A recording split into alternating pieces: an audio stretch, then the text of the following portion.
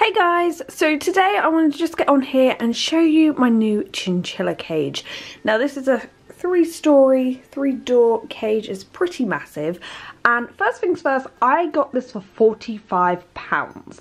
I went into an RSPCA charity shop, they had it, I was like, that's what I want. Now initially I did want one of those where both of the doors open, but honestly I wasn't overly picky and the money goes to helping animals, so it's a win-win.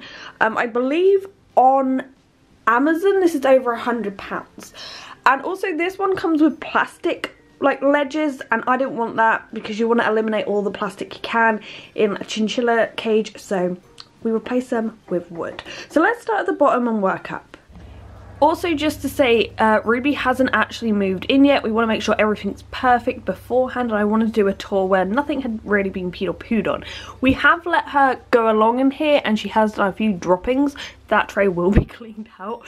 But one thing I did want to say that I want to change is the bottom. I want to put like a grid on here rather than this. If you know chinchilla's back feet, they're long. They could drop down here, and all it takes is for the chinchilla to freak out and turn around and break its ankle. So I'm not confident in her being on this kind of grid, so we will be changing that before she actually moves in. So right at the bottom we have this hammock that I made, and it's made out of old black jeans, some fleece, and inside is that material that if they pee on it for some reason, it will absorb it. It doesn't just stay there. But one thing I will say about Ruby that's really good is she always goes to the bottom to pee. Anyway, so the first shelf is this one, and all of these were bought from B&Q. I literally got two 118 centimetre shelves, I think they were. They were £9 each, and the two filled out this entire cage. And I have to thank Joanne on Instagram for telling me about that. It's really been cost effective. So we have this big shelf here.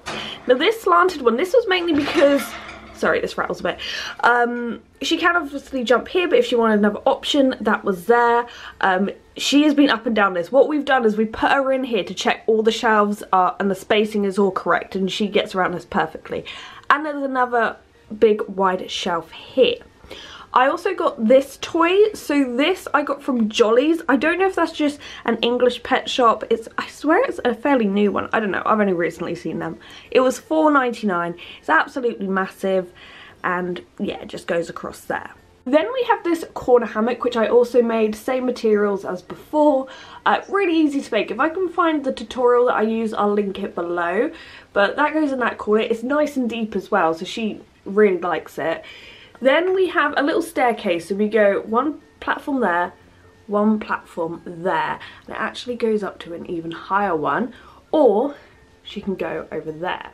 So right in the middle she has this toy. Once again, this was from Jolly's, and it's heavy, it's massive. There's like a little bridge bit here, there's two coconuts. These run the entire span nearly of the cage, and it was £12.99, which I think is actually really good for what you get. So that's there, and we have a shelf in this corner, another another hammock that I made, different material, and an entire shelf here, and a corner shelf there, and a tunnel here, which I made the tunnel.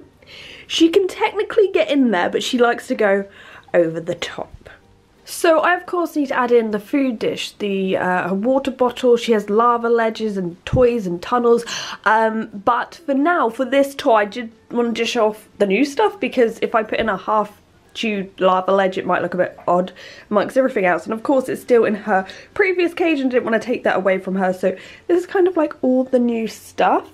And actually, like with all the wood, the toys, the hammocks are kind of like free because I just used old materials, you know, recycled them. I think this all came to under £100, so the entire cage and everything, so I'm really happy with that. If you are in the UK, B&Q for shelves, and Wilkinson's, you can do like oh, I think they're called Wilco now. You can get like a small bag of findings for £2.50. It's like a pick and mix. It's amazing. So this is kind of what it looks like for now. As I said, I'm going to add in more things. We put her in here to see if she can jump on everything. She loves everything. If we find there's something she's not using or difficulty around, we will of course change that. But yeah, I can't wait for her to move in. Basically, she turned 11 years old, and I really wanted to get her a new cage. Equally, she ended up having a tooth issue. So she started drooling a little bit, so under her chin it looks a bit manky, but that's partly because she's on critter care, so there's a bit of food there, but don't worry about that. So basically what happened is her back teeth had spurs on them, and I think this is mainly because she just doesn't eat hay. I don't know what it is, but I'm offering her all the different types, and maybe now they've been trimmed down she will eat it, but it was basically they were trimmed down. She's also got a couple ulcers, so it's not great, but she loves her critter care. She's wafting that down. She is starting to eat her pellets again, and once she's had the big okay from the vets and everything sorted here, we will officially move her in, so I cannot wait. But yeah, I hope you've enjoyed this little cage tour. Obviously if you have any tips or any like suggestions, you think something would be really cool in here, let me know. And as I said, there are still things to move in, like lava ledges and other toys. But yeah, so thanks for watching guys, and goodbye.